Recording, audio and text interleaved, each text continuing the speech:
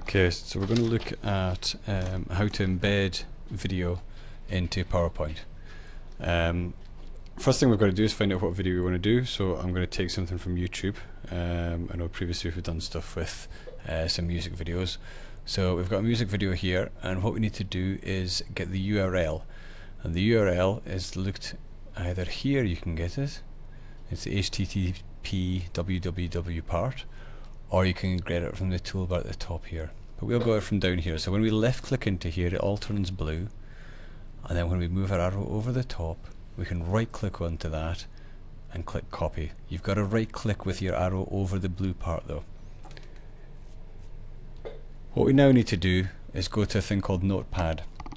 You can use Word or WordPad for this, but I tend to use Notepad. It's just simple and straightforward. To get Notepad up, you go to Start, All Programs, Accessories, and then Notepad should be there. And so what we do now is we paste that URL into Notepad. We then find the part that says Watch and a question mark. You see I've highlighted it there. And we can delete that. And then after the V there'll be an equal sign. We change the equal sign to a slash. And so that is our new URL that we use to embed into PowerPoint. What we need to do though, we need to select all of it, and we need to copy this to the clipboard. So over the top of the blue, we right click on the top of that and go to copy. Now what we'll do is we'll go into PowerPoint, and the first thing we do is open up the control toolbox. Now if you're embedding a few different videos, you'll only need to open this toolbox once and just leave it open. So if you go to View and then Toolbars and then Control Box, that'll bring the box up here. What we now do is select the hammer and the spanner there, and when we hover over it you see it says More Controls. We click on that and it's in alphabetical order, and we need to find the Shockwave Flash Player. Oh, sorry, Shockwave Flash Object. So there it is there, the Shockwave Flash Object. We select that, and you'll notice the cursor is now changed to a cross. What we can do with this cross is draw onto our PowerPoint slide the size of the square that we want the YouTube video to be. So using the left mouse button, hold down the button and then drag across the screen like this until you get the size of video you want.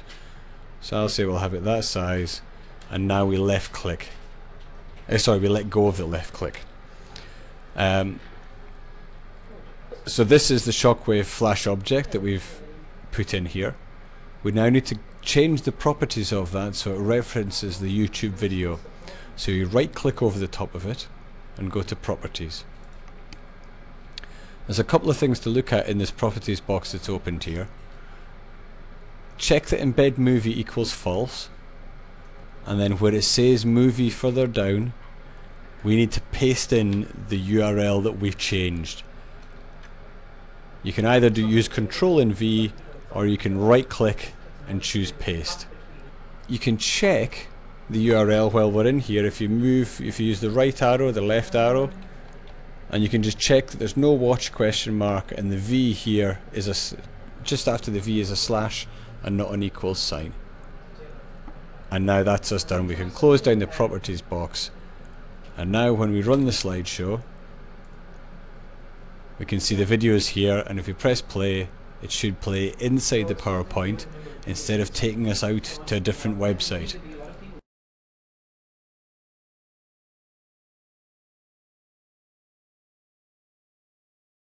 One thing to be careful of is if you're using videos from YouTube, is for example this one's by a band called My Bloody Valentine.